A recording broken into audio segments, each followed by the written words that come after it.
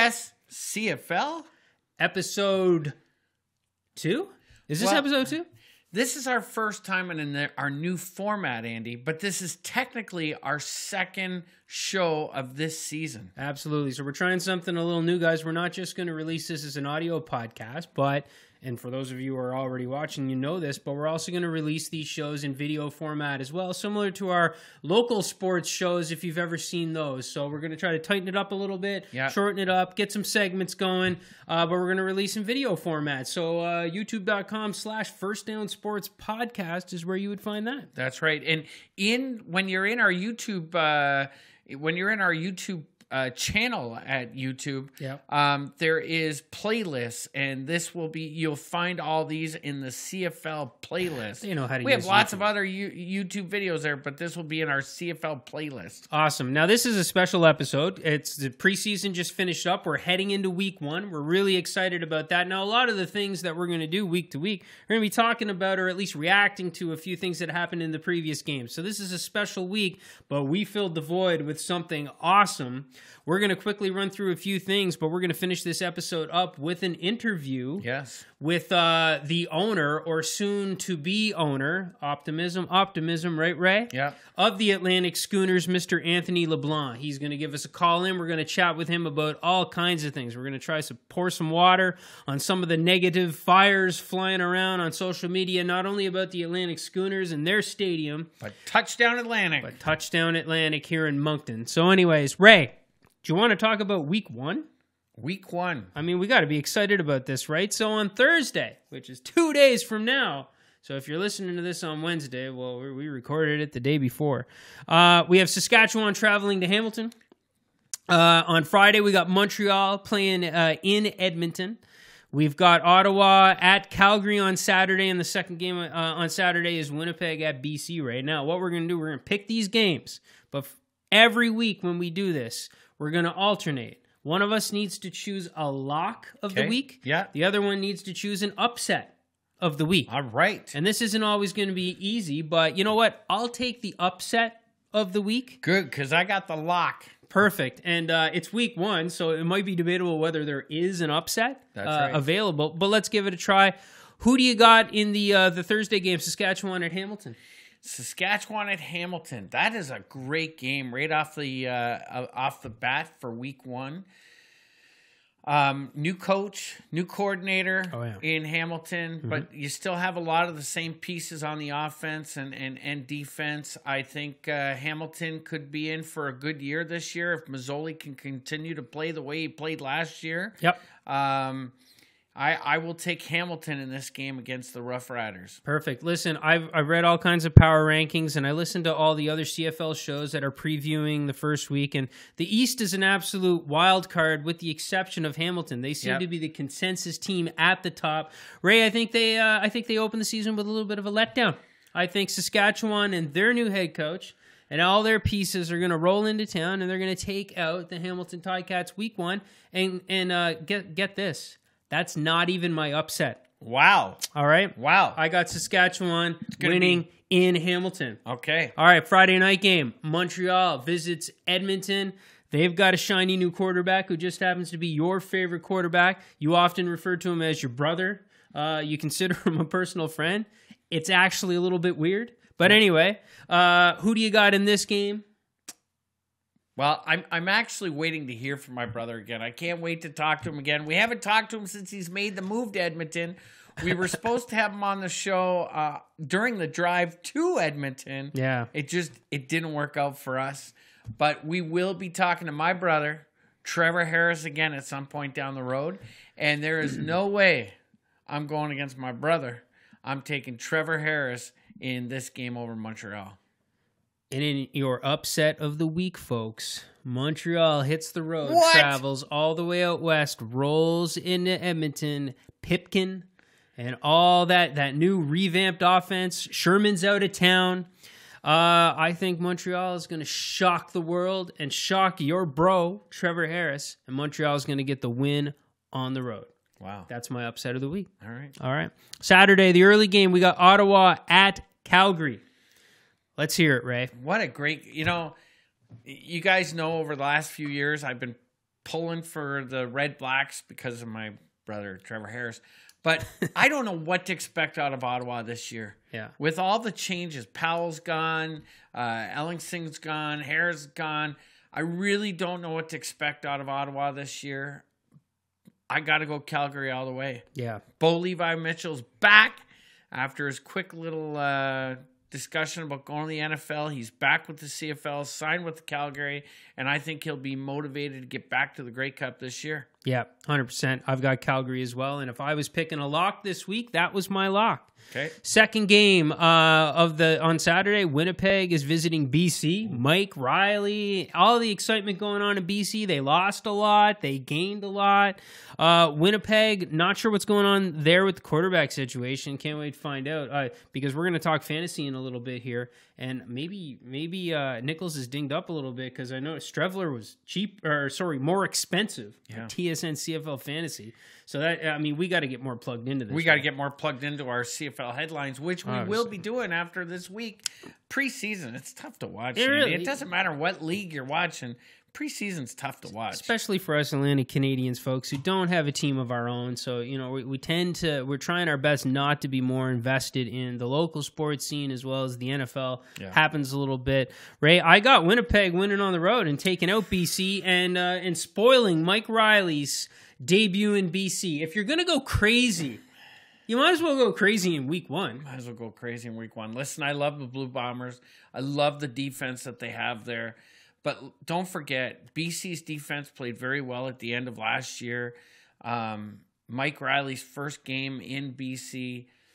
I got to take the Lions. I got to take the Lions to win that game. Fair enough. All right, I'm not letting you out of here without reminding you that your responsibility was given a lock, and I don't remember you locking anything up. I locked in my brother, Trevor Harris, the Edmonton Eskimos. Must have missed that one. In week one. All right, before we get to our interview with Mr. Leblanc, we are so excited about this. Again, we are dying to get our team out here in the Maritimes, so anytime we can talk to this guy. By the way, he's the most forthcoming, positive guy, so he brings all my optimism back every time we talk to him. Before we get into that, Ray, CFL Fantasy. We've got our First Down Sports group up and running once again. If you guys want to take us on, just DM one of us or ping one of us or tweet one of us, whatever it is, and we'll send you the link. Our buddy Ray Perkin will flip the link to you. You can go against us. But let's talk about our opening week lineups. This could be a bit of a wild card, just as much as picking the games. Yeah. Do you want me to run through mine first? Go ahead. All right. Listen. You got to pair the quarterback with one of his receivers or a running back or something. You got to go big. You got to take risks if you're going to succeed in CFL Fantasy. Last year worked out for me a few weeks, blew up on my face and a few others. My quarterback is going to be Antonio Pipkin.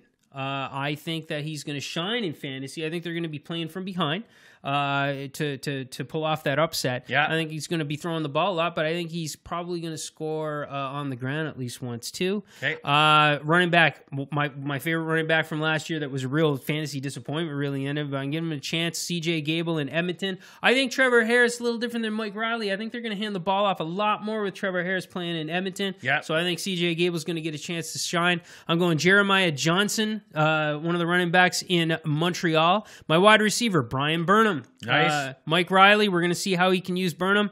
And Markeith Ambles in Calgary. Okay. So it should be a big target for Bo Levi Mitchell. At least I'm hoping he is. My flex this week is Eugene Lewis of Montreal. So another one of Pipkin's guys to try to boost that score. And at least for this week, I'm not going to sell out. I'm going to pick a defense. And I got to go with the team I play that I'm all in on this week. I'm going with the Alouettes defense against your brother and my personal acquaintance. Yeah. I got his phone. I got his number on my phone. Yeah. That counts, right? Yeah. Trevor Harris. I'm going with the Alouettes defense, Ray. There you go. What do you got going on? Well, Andy, they say in fantasy football, you're never going to be successful if you pick your entire team from one team. Is that correct? Well, I don't think anybody's ever wasted their time saying that. I think that goes without saying. I think it goes without saying. Okay. But what if you pick your entire team from one province? I think that's more doable in the CFL, I suppose. It might be a little reckless, but is that what we're doing? I did something that I didn't even realize what I did until I finished up up picking all my players, but that's exactly what I did. The province of Alberta is going to be well represented here. My quarterback is Bo Levi Mitchell. My running backs are CJ Gable from Edmonton, Charlie Power from Calgary. Yep. I got Greg Ellison. Oh, of course you do. Got to match him up. Of course you do. Yeah. I got Eric Rogers from Calgary to go with Bo. I got Kenny Stafford, my flex player for Edmonton, and I'm going with the Calgary Stampeders defense against the Ottawa Redblacks. All right, it's going to be interesting to see how this One goes. One province. Next show we'll update. We'll see who wins this. I like my chances. I think Pipkin's gonna take this home for me. All right. But listen, what they do say, because I read it on an article on CFL.ca, 5 tips to be good at fantasy, is you got to take risks, and I feel like I've taken a few this week. So, all right. Listen, we can't wait to dive into this format again after week 1, get into those games. But now on to the main event in this particular show. We're going to transition over to and we're going to close it out with our interview with Anthony Leblanc. Catch you guys next week. See you next week, guys.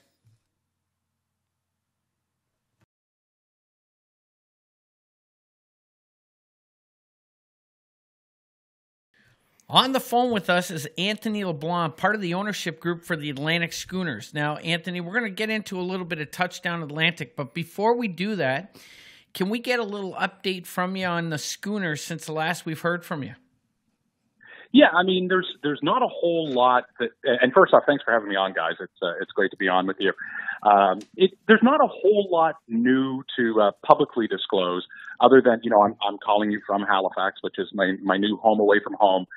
Working away diligently with our partners at Canada Lands Company in regards to the work we need to finalize before we can put that firm final proposal in front of the Halifax Regional Municipality. I've kind of fallen on the sword over the last few months about trying to avoid putting out these arbitrary deadlines. Mm-hmm. And I'll kind of paraphrase my old friend Jeff Hunt, who's part of the Ottawa Redblacks group, and he used to like to say that they're close to 7-year odyssey. It'll get done when it gets done. We continue to be very, very bullish. One thing that I will say, talking with a number of elected officials here in and around HRM, obviously this year is an election year federally, but next year is an election year in municipal elections here in Nova Scotia, and nobody wants to see this become one of those municipal election issues. So I think everybody's working hard and diligently to try to get everything wrapped up so that council can make a thoughtful decision sometime this calendar year. Great. We were talking to you at the press conference for Touchdown Atlantic a little bit, and you've been doing a great job staying away from those timelines, like you said. You thought potentially maybe we would hear something by the Touchdown Atlantic game about the Schooners. Again, I'm not. You just told us you're not setting timelines, so I'm not asking you for one. But is that realistic at all? Or I noticed you changed the calendar year here all of a sudden. So maybe. Yeah, no. I think it's reasonable. And something that I would certainly hope is that there is some kind of activity. Maybe it certainly wouldn't be a small thing when we put a final proposal in front of HRM. Yeah. But I feel comfortable that should happen. But again, if you would have asked me a year ago, I would have thought it would have been done 9 months ago. These things just they take time. They're anytime you're involving public sector in any manner. You have to be, not that you're not always thoughtful in business, but you have to be extra thoughtful. So these things just take time. As I said, we continue to be optimistic. There's a lot of strong supporters out there, in particular after we had the commissioner here in Dartmouth back a few months ago, and we unveiled our partnership with Sport Nova Scotia. I think that was tremendously received, and that continues to be very well received. But there's a lot of work left to be done, but we feel like we're in the red zone. Let's just leave it. Let's use the football vernacular and leave it there. I like it. Sounds good. One of the things I wanted to ask you about when we talk about the Schooners is the stadium, just the stadium itself real quick. Like we keep hearing different stories about what the potential stadium could look like, what it could feel like. And last year, Andy and we went on a little 3-city tour in the CFL. We went to see a game in Hamilton, we went to Toronto, and then we went to Ottawa to see games. And I'm curious, Anthony, when you look at the stadium that is being talked about with the municipality in Halifax. Will this stadium provide us a game day experience like those stadiums that I just mentioned? Yeah, I mean, I think it will. I mean, obviously, what we have done is, again, and I try to use my words wisely, but I think what we've done has been thoughtful as to how we can build this in a manner that is appropriate for the region, appropriate for all stakeholders, but also sufficient for CFL play. So to your point about, the game day experience has to meet or, humbly exceed those levels of the cities that you mentioned, I'm confident that'll happen. If I look at those stadiums, I think it's kind of a combination of Ottawa and Hamilton. And why I say that is if you look at Ottawa, you have, the new, I guess that's the south side, and then the north side is the old, the old section of the building that backs into the hockey arena. I think how we're looking at doing this now is we'll have a more robust, one side of the stadium that'll be a completely permanent structure that we will do in conjunction with Sport Nova Scotia, which will be really the focus of, and we'll have all of the required, team spaces and locker rooms and all of that good stuff.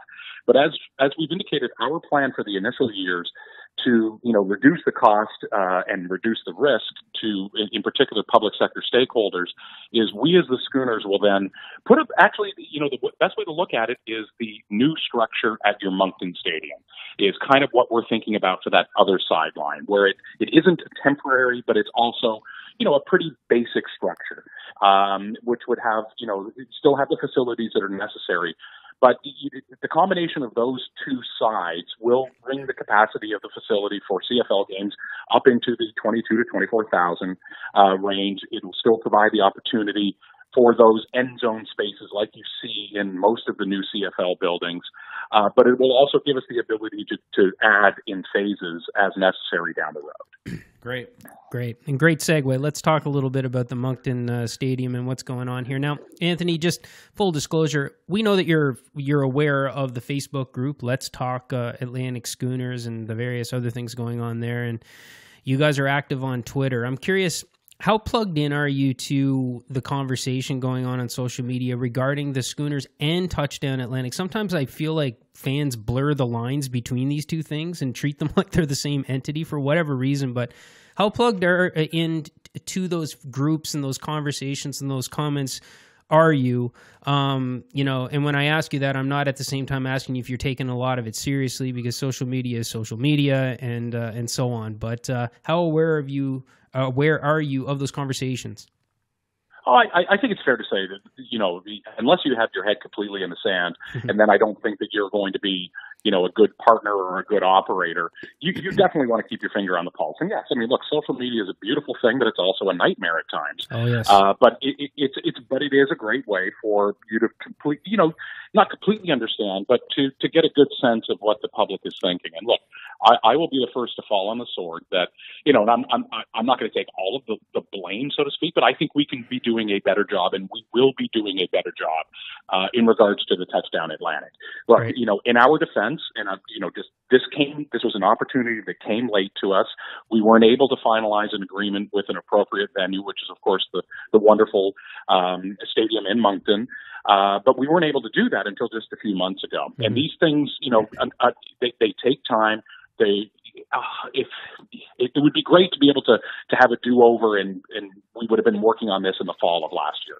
That's not reality. And we also realize that, there's a number of people who are concerned about the accessibility of the game from a financial standpoint. So look, we are working diligently with our partners. And when I say that, I mean, obviously the CFL, obviously the City of Moncton, the Province of New Brunswick, but also our potential and currently signed sponsors that have not been announced yet. And they're the names of people that people will understand these organizations immediately. And these are groups that have put their hands up, that they want to help and ensure that people have access to this game. So, yeah. There's that. There's also, what are the festivities that we're planning in and around the game, and not just in Moncton? What are we looking at doing in other parts of Atlantic Canada? And we've also teased that we've worked very closely with a couple of tour bus operators to ensure that people that want to come from other parts of the Maritimes have a very cost-effective and friendly way of doing so. And the very last thing I'll say is what we've already announced, which we heard loud and clear. People did not want an evening game. So we worked closely with our friends at the league, at TSN and RDS. We've been able to make that change. That was the first one we wanted to get out there. But it's fair to say, and I will put myself on a deadline on this one, that in the next couple to 3 weeks, there will be a significant update, lack of a better term, a relaunch of Touchdown Atlantic. Look, this is a great property. It's a great game. But I'll be the first to fall on the sword and say we haven't done as good of a job putting this out there, and we're going to do what we need to do to fix that. Gotcha. It's funny, Anthony, when you talk about promotions for this game, I don't put it all on you or the Schooners or the ownership group. It's funny, the media itself here in Atlantic Canada. I mean, you pick up, one of the Times and Transcript newspapers or one of the other newspapers in the region. The sports section in those newspapers is very slim. There's not a lot of news in those in those sections. And my question, or I guess my comment more than anything, is I'm really surprised at the lack of promotion of this game by the Moncton City Council, who was really fighting to get this game, as well as local media here. It seems like whenever you're at an event to talk about either one of these subjects, everybody is there to talk about it. And then once you step back to do your thing and we get closer, I find the communication from the media outlets, it's just not there. Do you have any reason or any thoughts on why it wouldn't be? It's interesting. I think back when you make those comments to my 4 years as one of the owners and president and CEO of the Arizona Coyotes of the NHL. And I used to hear a very similar, opinions from fans and sponsors that the Coyotes didn't get the appropriate amount of love, so to speak, from the local media than, the Cardinals or the Diamondbacks or the Suns. But, while I'd love it if every day the front page of the newspaper was talking about the sports team that I'm a part of, the onus is on us to ensure that we put something out there that people want to talk about. And yes, I do think that, this game is an exciting game, but at the same time, I understand that there's a healthy dose of skepticism that we have to overcome about the long-term plans. And I think that's what I'm seeing is people, they don't want to get a little bit pregnant with this one. They want to get behind this wholeheartedly and know that there is an end game, which means a long-term team in Atlantic Canada. And so, look, again, would I appreciate if, as I said, that every day people were talking about it? Of course I would. But as I said to you a few minutes ago, I think and sure, I don't take the full brunt of this. And I've talked to, as recently as yesterday, to Commissioner Ambrosi about all of this. And this is a market we are committed to. And we all know that we have to do a better job of, putting the excitement out there for the local sports media to be talking about this. And I think that's going to come. I think a number of things will happen. Obviously we've got the CFL regular season kicking off this week. That gets people excited. When we kind of come out with a rebranding of the Touchdown Atlantic, then sometime hopefully in the near future, not putting deadlines, there's updates in regards to our long-term plans vis-a-vis our proposal to HRM.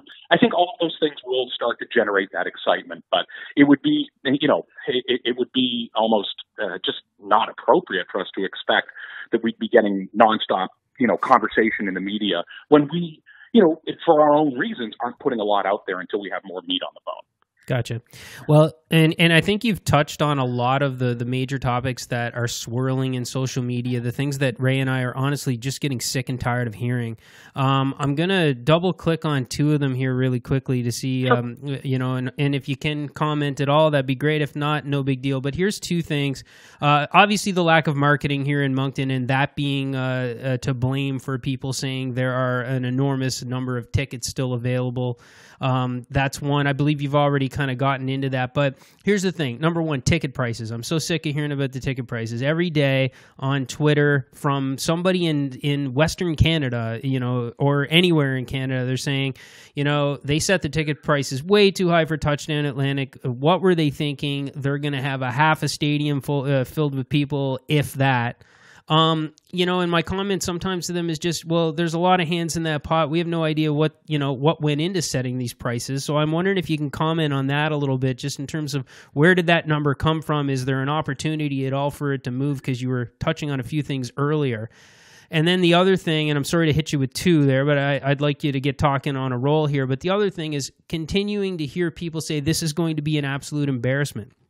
And my My comment to them on that is, how can you call something an embarrassment if you don't understand the goal? So I want to ask you, Anthony, you know, you're a businessman. If somebody asks you what's the goal of Touchdown Atlantic so that you could define success, what would you define that as? What is the goal for the Touchdown Atlantic game from your stance? Well, I mean, so I'll start with the second question first. You know, Sure. What are our goals? I mean, look, if you have the opportunity to bring, you know, the CFL to the market that you're looking at being a part of earlier than, you know, when you kick off as a team, I just think you have to take that opportunity because it's, to your point, it's an inflection point that gets people excited in talking about what your plans are. Mm-hmm. So success for me will be exactly what you just talked about, which is people are excited, and not just people in Moncton. As I said, we'll be rolling out some plans that, you know, involve all aspects of the Maritimes over that weekend.